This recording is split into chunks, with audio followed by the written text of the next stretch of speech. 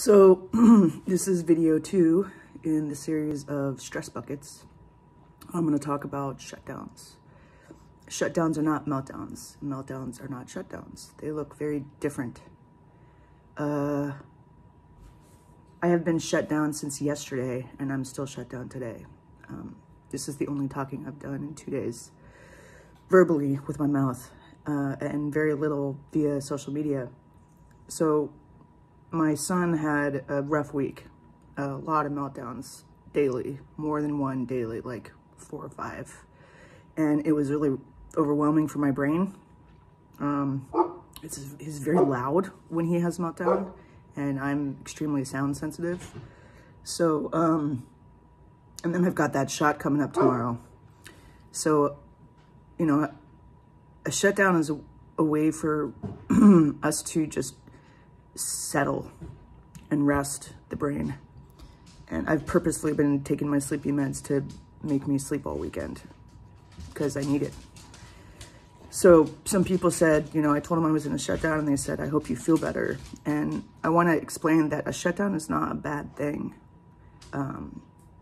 They're an okay way for us to reset. It's okay to not want to talk. It's okay to not want to interact. It's okay to want to sleep. We need it. Autistic people need it sometimes, including autistic kids. If your kid was verbal one day and goes nonverbal the next day, they just need to rest their brain, because communicating with the mouth can be challenging. And when your brain is overwhelmed, sometimes it's just not possible. So the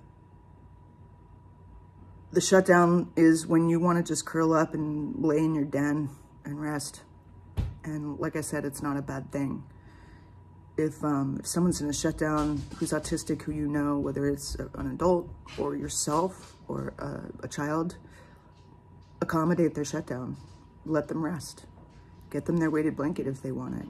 Ask them binary questions and give them a way to answer that doesn't require speaking. Like for my son, I'll have him tap. One leg is if he wants this, and tap the other leg if he wants that. And I give him options like, do you want to be alone? Tap your left leg, and I'll tap it for him. And then he'll either respond or he won't. And then I'll say, do you want me to stay with you? And I'll tap his right leg with my right hand, with my left hand, sorry. And he'll tap the same leg of the answer that he wants. So that's what a shutdown is. They're not bad. Let them happen. They will pass. They are necessary. Just accommodate them as best you can.